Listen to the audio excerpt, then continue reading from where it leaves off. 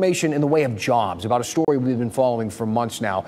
Cumberland County leaders say Project Aero plans to hire a lot more people than initially planned. The high-tech titanium manufacturing company wants to hire 450 people. WRAL's Gilbert Bays talked with county leaders who say the push is on to bring high-tech jobs with good pay to that area.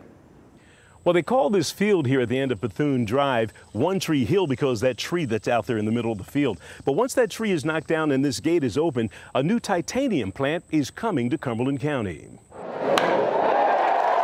The face of Fayetteville in Cumberland County is changing. The town hit a home run years ago with the opening of Segra Stadium in downtown Fayetteville, home of the Woodpeckers.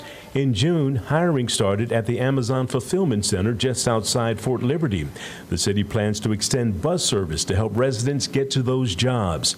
And now Project Aero plans to build a 500,000 square foot titanium manufacturing plant near Goodyear Tires. You know, I tell everybody that Cumberland County and Fayetteville is the gateway to southeastern North Carolina. This is it. When you get here, you see what's happening and what the transformation that has happened in the last few years. County leaders say Project Aero is the kind of company this area needs.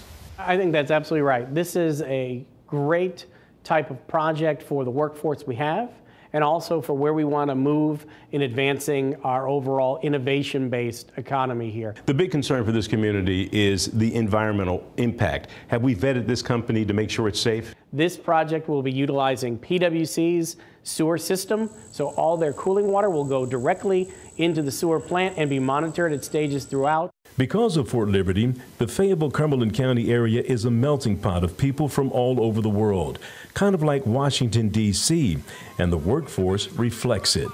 This is just not a bedroom community. This is a community that exists and is ready to take its step forward. So right now, this is just a field, but county leaders say it's the future that shows Cumberland County is open for high-tech business. In Cumberland County, Gilbert Bays, WRAL News. And we're told the company investment will grow to $1 billion. The project should be completed in early 2027.